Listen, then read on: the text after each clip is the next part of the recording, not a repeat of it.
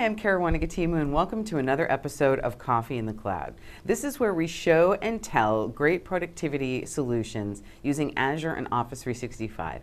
And I'm extremely happy to have one of my good friends and my guest today, Audrie Gordon, who works in the PowerApps team here in Microsoft. And thank you for coming. Yes, I'm very happy to be here. I'm so it's glad exciting. that you're here. It's always fun to come and do these with you. I appreciate that. Well, we're happy to be back on the air on Channel 9. So I know that you and I are super familiar with PowerApps, but could you tell folks out there what PowerApps actually is? Some people may not know. Okay, sure. So PowerApps is software as a service. What it is it's a tool for enabling business to create business applications for the mobile devices and for the web. So in essence, what's exciting about this is I create one app with PowerApps, and it automatically, without any effort on my part, works on iOS, so iPhones, Android, and Windows Phone, as well as it runs in the browsers, as well as it will run on a large screen such as a Surface Hub. So you kind of build once and get everything, which is what I love about it.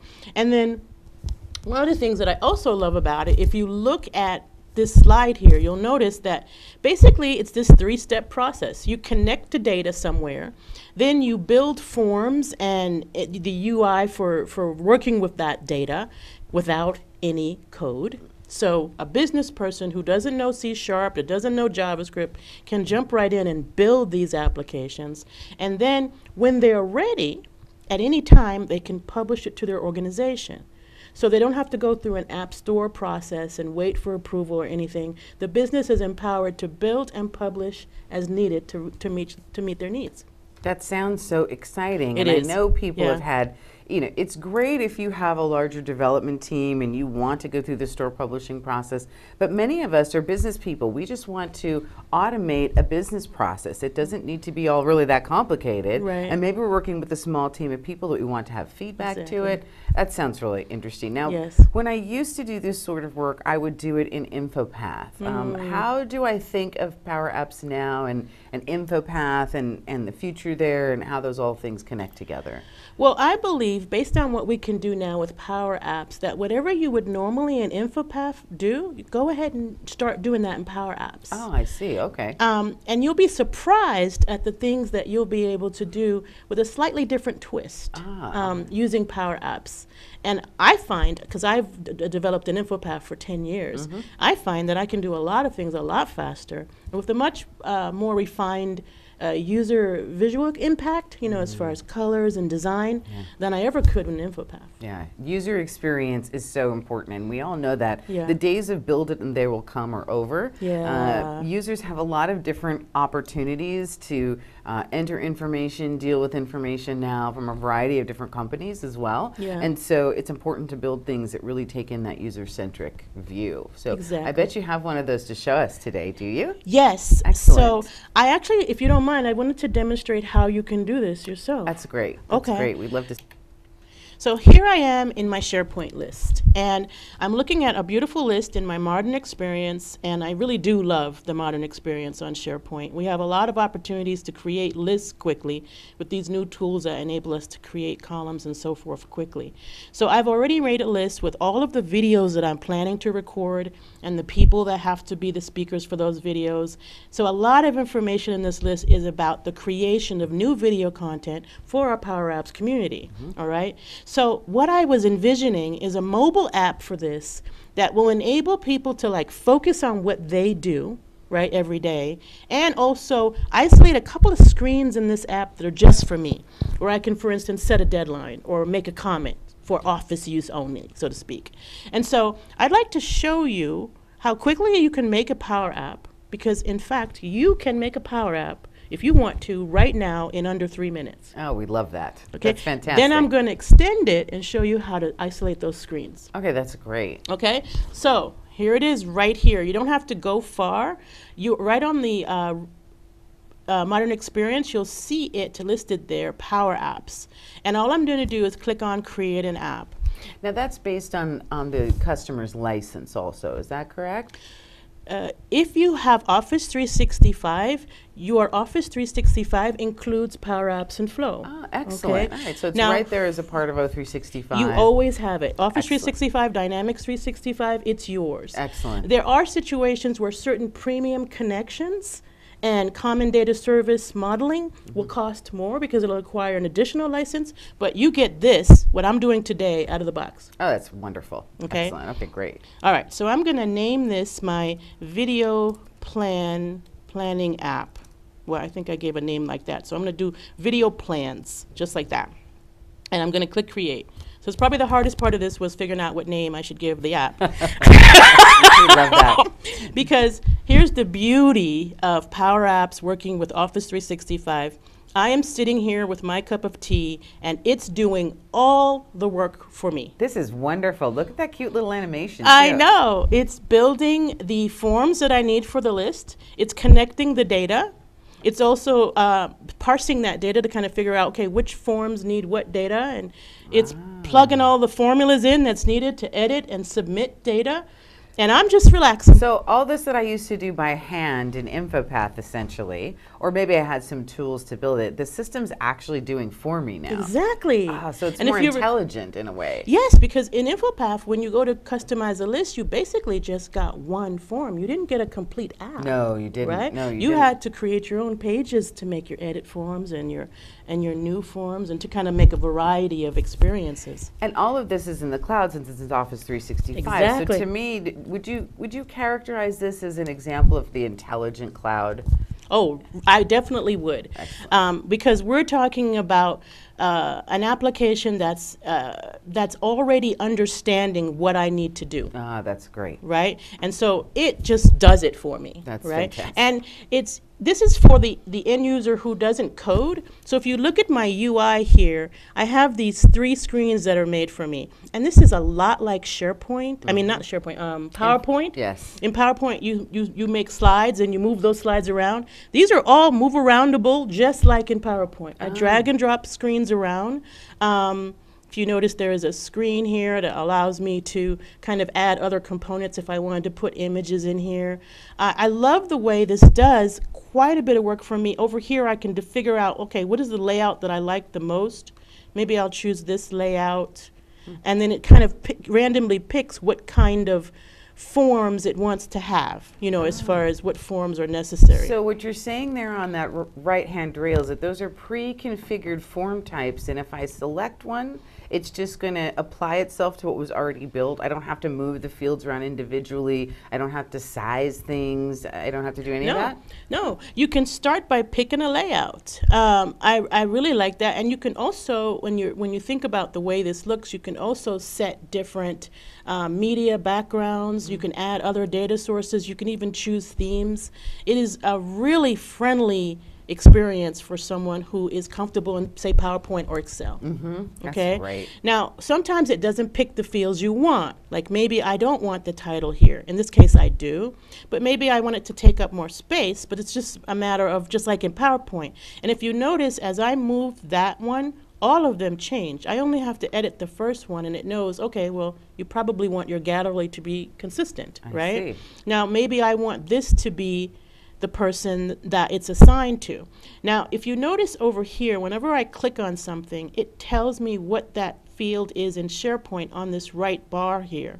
So there's 2 titles in here, one there and one there. I don't want 2 titles. So maybe I want that to be the deadline. Excellent. Okay. And that's all the data right from the SharePoint list. So what I'm Exactly. viewing there is a list of the columns in the SharePoint list, right? Yes. That's fantastic. Yes, I believe this is the comments field, and you can see that there, right? Now, certain fields, and I will give you this heads up, Caruana, certain fields like complex choice lists, if you want a people picker or a choice list, you have to come up here and just kind of hit the dot, and it shows you all the fields, including complex fields. I see. All right. So if I want to choose, like from a choice list, I'm going to choose product focus, and then I'm going to add an extra word called value, and this pulls in my complex fields. That's wonderful, because that's such a common scenario when you're doing form development. Yes. You want to either filter items by that, you want to group them, you Exactly. definitely want to show it on the gallery. Yes. That's fantastic.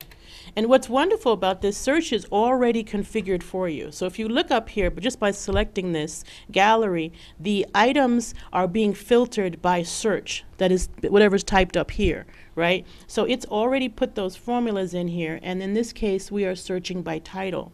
But you can search by whatever you want, which means you can change this word to whatever field you'd like to search by. Oh, that's It is excellent. also going to do the sorting and descending, ascending and descending when I press this button here.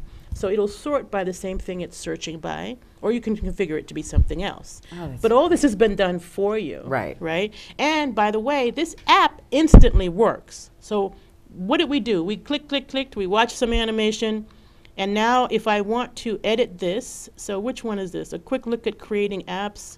So I'm just going to put my name here at the end of this just so you can see the change. And I'm just going to go ahead and say, accept that change.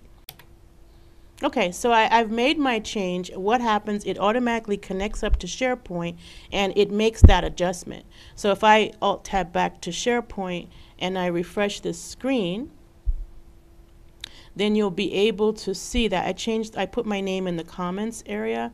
So I'm just going to scroll over to the comments area and you'll see there's the change. Look, the change is just right made there. Yeah, so I can edit, delete, and add new items to my SharePoint list. And this automatically runs on my phone, just as you see it here, right away. And because this is a public app in this list, I can actually publish it immediately out to all of my users so that they can get it from their phones. Now I see this running in your Edge browser. Yeah. Will it work in other browsers Yes. and mobile phones? Yes. Just right? Your most commonly supported browsers, it works wonderfully in. Oh, that's great. And Yeah. and mobile devices as well. Your mobile devices, Surface Hub, web, desktop. That's excellent. You got it all And in we one just did app. it in like 5 minutes. Exactly. And I really love that because it just shows, I don't need to be a coder to make these apps work across platforms. We right? love that. That is so So great. I wanted to help you go a step further though. Oh. Right? Because remember I said you could isolate certain screens to certain people? Yes. So I'm going to scroll down here to the edit screen. So if you notice, you get a browse screen or a gallery, then you get a single item edit screen. I see. And then you get an edit form, Okay. which also works as your new form. Okay.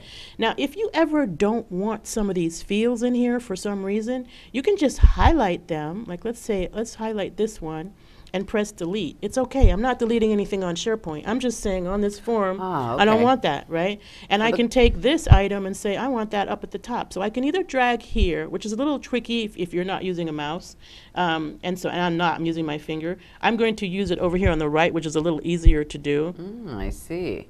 So it's a drag and drop It's a editing drag and and drop ordering. editing. And when you deleted that field, you didn't delete anything in SharePoint. The column in SharePoint still exists. Exactly. You just removed it from the form, right? Yes. Okay. So you can drag and drop to move things around, and that's how you get things on the form you want. Excellent. Now, let's suppose I want a form for my users and a form for me as a manager. Okay. Right? I can take this screen and duplicate it so that you notice I just selected duplicate, just like I would do in PowerPoint. Right. Right?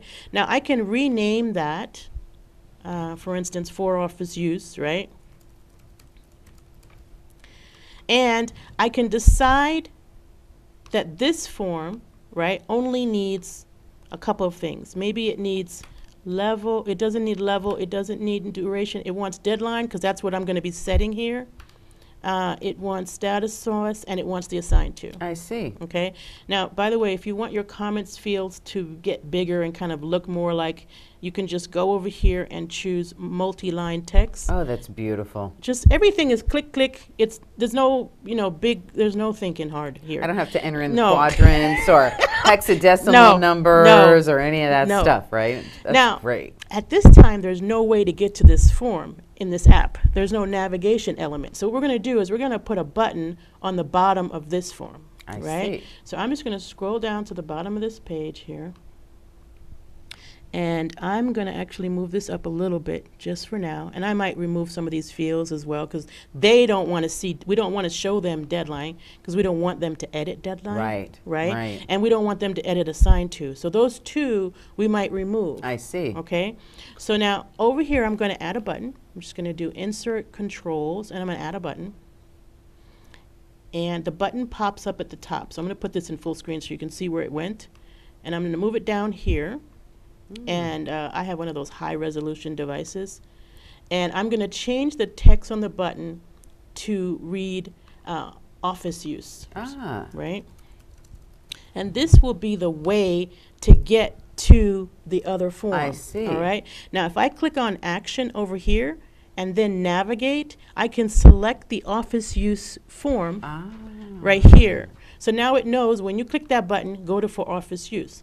Now, but Caroline, I don't want people to be able to click that button unless they're me, exactly. right? So what I'm going to do on here is I'm going to go into the visible property and say only make this visible if the user, let's do user full name equal Audrie Gordon, which is who I am, okay? Let's make sure I didn't do any mistakes. And then I need to, that's all I need to do.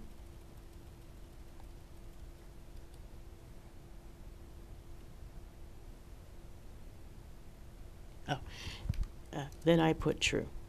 So it is only going to be visible if the username is Audrie, right? And so I noticed that as you were doing that, it went away for a moment and then it came back because you are Audrie Gordon. Yes. So even in this edit mode, it knows that you're oh yeah, you. we're WYSIWYG. Yes. Right? Okay. So, and this is a good point to prove to you that only I can see it. So right now you can see there's a button, and if I use it, it will take me to this private form. That's great. Right? Now, I'm going to go back there and kind of prove to you that it would be invisible if I'm not Audrie. You know how I'm going to do that? I'm just going to make me Audrie Jones. Right? Because now I'm not the right user. Exactly. Right? So if I do that, now I do not see that button. That's fantastic.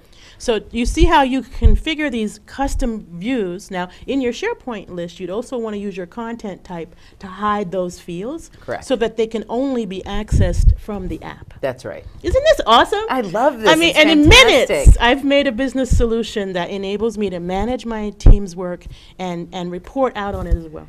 What I love about this too is, you know, for those of us who've been doing collaboration solutions for a long time, Yes. we know how long these things can take. Yes. And we also understand that there's a change investment required in moving to the cloud. Yes. But these are the kinds of capabilities you get as a benefit of being there. So though it may take a while to move from on-prem to the cloud, once you're here, you have these tools that are available to you that really speed the Yes. time to value. Yes. So for me, that's really exciting. It is. It's very exciting to me too, because you know I'm that person that kind of lives all those hats of the business person, the consultant, and so forth. Right. And what I want to do is I want to get my work done. I don't want to have to wait for a lot of planning and IT approval. Sometimes I just want to get it done. And here's the thing about the business. They know what they want to do. Yes. They don't have to go through a long requirements pull. Right. They know. That's true. They Now, can go home and do it. Of course, for my IT friends out there, Yeah. we know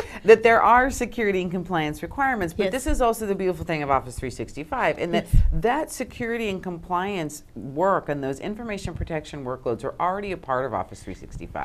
And you're going to be able to see some of those in future episodes of Coffee in the Cloud. So we Yes. want you to come back and see that. Oh yeah, But we it- have a whole offering for the IT pro. Absolutely. Yeah. And so, you know, it's really enabling business within the guardrails of a secure experience. Yes. And that's the beauty of That's what true. we do. That's Now, if our users who are watching want to get involved and learn more, what do they do? What do they So do next? I wanted to show you our community site. So if you just do PowerApps.com, it'll resolve to here.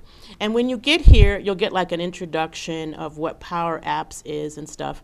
But what my favorite part of this is, if you go to the Learn drop-down, there's documentation, there's even guided learning. So that SharePoint list I was showing, that was a reflection of the truth. We are actively building videos to give you even more content.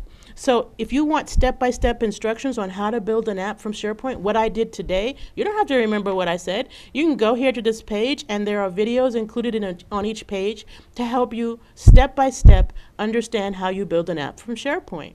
And then it also helps you to talk about, you know, how do I break down these apps into the display form versus the edit form versus the gallery. So it's very helpful. And then also I'd like to see you get involved. Have fun with this, right? We have a whole community where we have A forum, this is where you can post questions. Notice somebody posted a question here. We're monitoring this 24/7.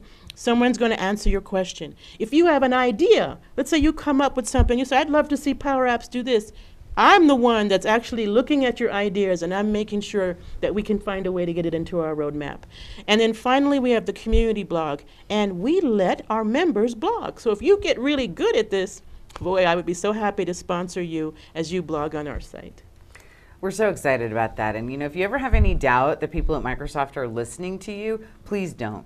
Between the technical community, the blogs that we're showing here that we have for our various products, and our instances of user voice that we use all across our company, we are actively listening to your suggestions. That's right. So every time you share something, somebody inside Microsoft is reading it. And so we definitely hope that you'll get involved in our communities and share your guidance about how we can make these products more productive for you. So thank you so much, That Audrey. was fun. Thank you. Awesome. That's a wonderful session for us. So thank you for joining us for another episode of Coffee in the Cloud. Please leave your comments below. You'll also find additional links to Audrey's content that she was referring to. We're happy to have you, and we'll see you again soon.